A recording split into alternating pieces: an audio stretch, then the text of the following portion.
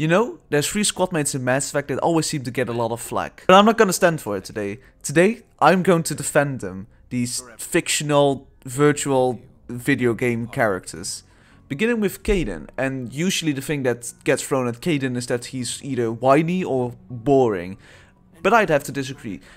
First of all, with the whiny, I don't think he's particularly... I don't get why he's being labeled as whiny, whereas like most of the characters in these games can come off as whiny. You know, that they all have very serious troubles. So I don't know why they singled Kaidan out specifically. I don't think he's that whiny. I very much... I mean, I get it. He basically has to deal with constant migraines. Yeah, I'd be fucking shitting my pants too if that were the case. It's very unfortunate. So I don't think he's particularly bad in that regards. And also, I don't think he's boring.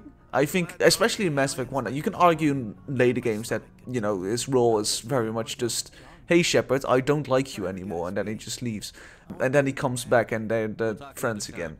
But in Mass Effect 1 he has a little more room.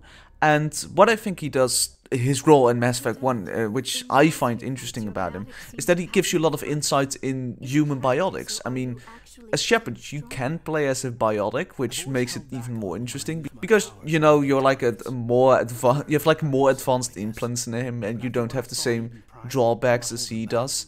I think he's more powerful. I think that's established that he has very strong biotics, but, you know, the side effects aren't too pleasant. And Shepard, you're pretty much also very powerful, but you don't have much of the drawbacks. So I think that's, first of all, that's very interesting. But I mean, you don't have to play as a biotic. As Shepard, you can also just be a soldier. And what I think that Kaidan does is that he gives a lot of insight into human biotics and the training of that. You know, when he was younger with the fucking Turian general who had a stick up his butt. And it gives a lot of insight into that stuff that you don't really get much of a look into. And Kaidan is a very nice information point for that. I think because Mass Effect 1 very much is, you know, setting up things for the trilogy, and it's a very human story. I think it's a lot about the humans that they focus time on, and as the games go on, it's a lot more bigger in scale. But what I think that Kaidan does, it gives a lot more insight into the universe, and especially the you know, the human part of it. Training is like, what being a human biotic is like, and that's very cool.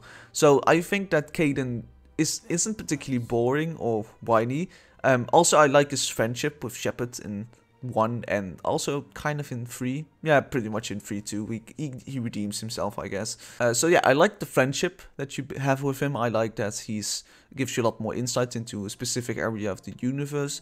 And I don't think he's that whiny. The second, which I guess you could argue is kind of... I don't know who's more hated. That's the interesting part, because fans seem to be very much divided. I'm just missing something. But the second is Ashley, which, if you're picking up a trend, those are both the characters that can die. Spoiler alert.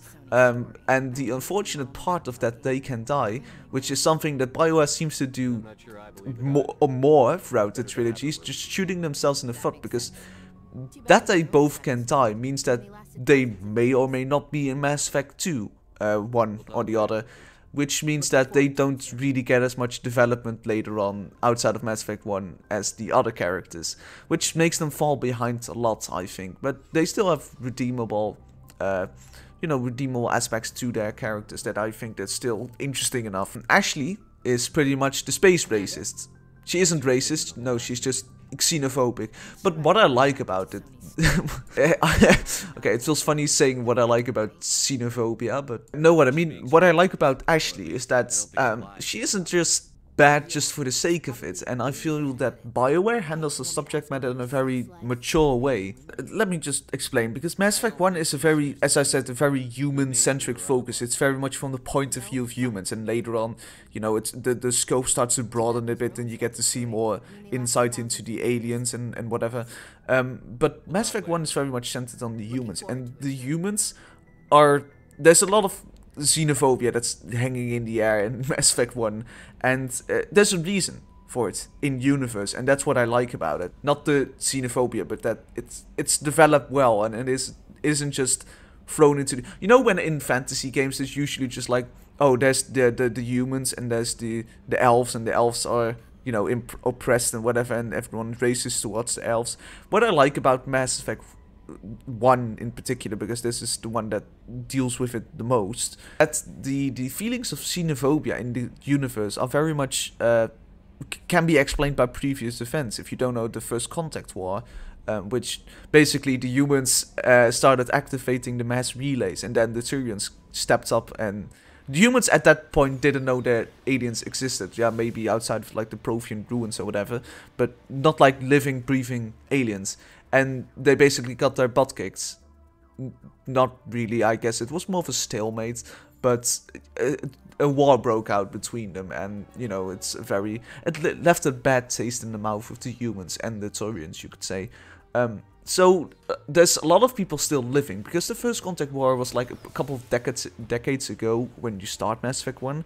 So there's still people alive that were around back then, most likely, which you know, you understand why humans have some sort of animosity towards aliens, because you know the veterans might be alive, the children of the veterans, and it gets, you know, it gets better over the course of the game. It starts to kind of just go away when people start trusting aliens more or whatever, and everyone starts to work together a lot more, depending, I think, on what if you go Paragon or Renegade. Like Shepard can either be pro-alien or pro-human. But yeah, that's reason why humans in general have some sort of, or at least are a bit wary towards the aliens.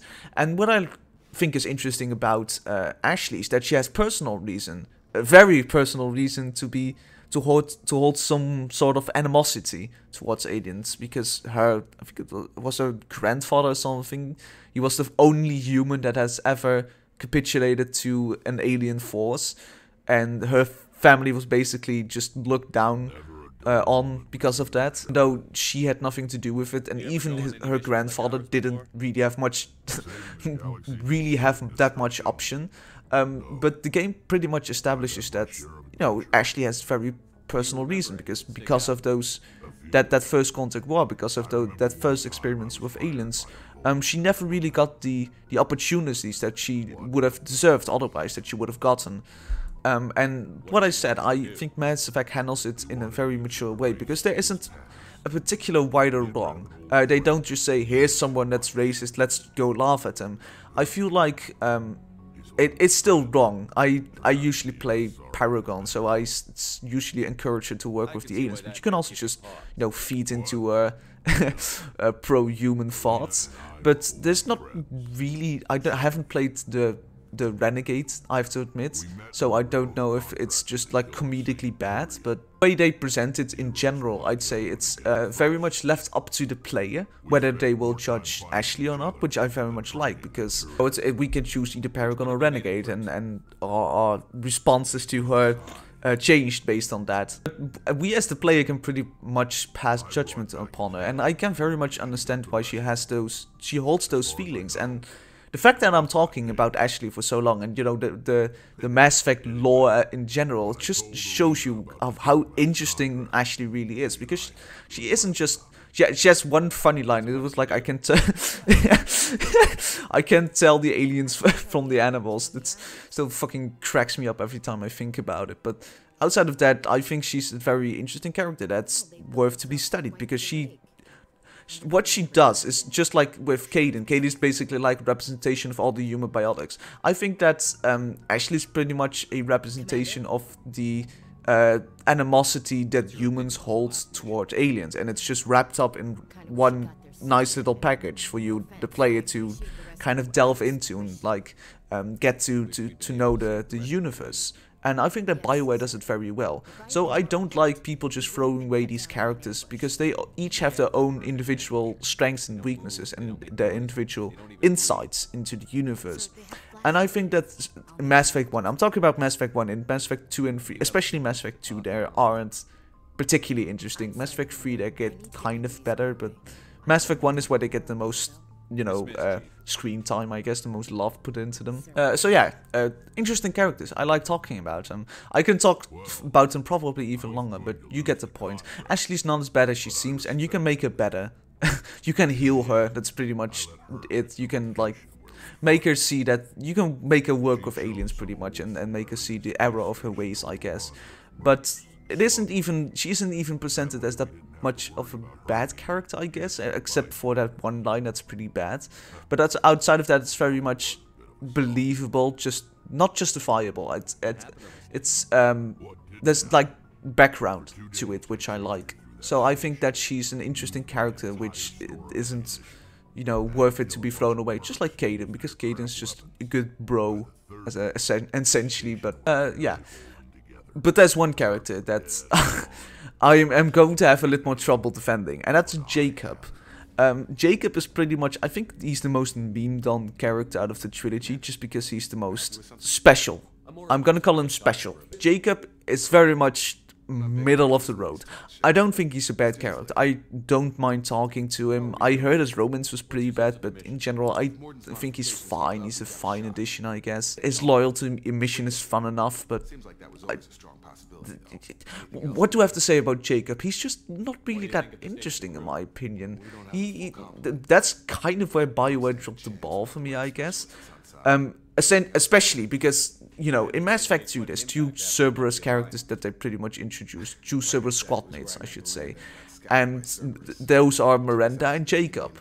And compared to Miranda, who has a lot of character development, growth as a character, as you know, continue in the game, Jacob just really gets left behind. And he's always just kind of a dude that hangs around your ship. And he doesn't contribute all that much, in my opinion. I don't think he's a bad character. I don't think he should be hated. I think in most games that he would probably, you know, he wouldn't even stick out all that much, because he'd just be another character. But in Mass Effect, which has a universe filled with beloved squad mates and characters, Jacob just kind of sticks out as being very much middle of the road. Funny enough, initially I didn't intend to be so negative about Jacob, but now I'm thinking about it, there's really not that much I can say about him. He's just kind of, you know, he's just Jacob, I guess. His loyalty mission is perfectly fine, I don't mind it.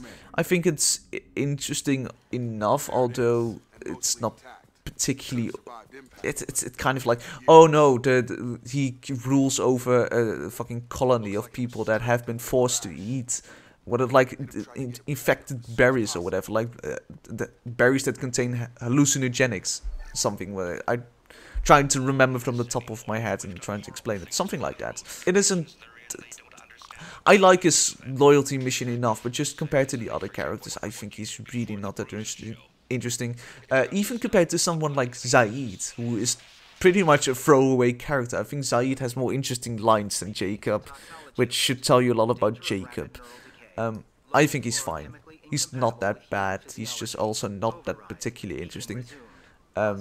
So yeah, those are pretty much the three characters that I think that gets the most flack. Of course, you could also argue something like Javik, because he's on disc DLC, or at least he was in the original, so you'd have to pay to unlock him, pretty much. But you know, today's video was mostly just about which characters the fan base don't like. And I think that Caden and Ashley honestly should get a second look from most people, because they have more depth to them than you can probably, or not per se depth, but just they are more interesting than most people are led to believe, I think, by the, you know, the meme culture and whatever. And Jacob is just very middle of the road. It's not really worth hating him. He's fine, you know.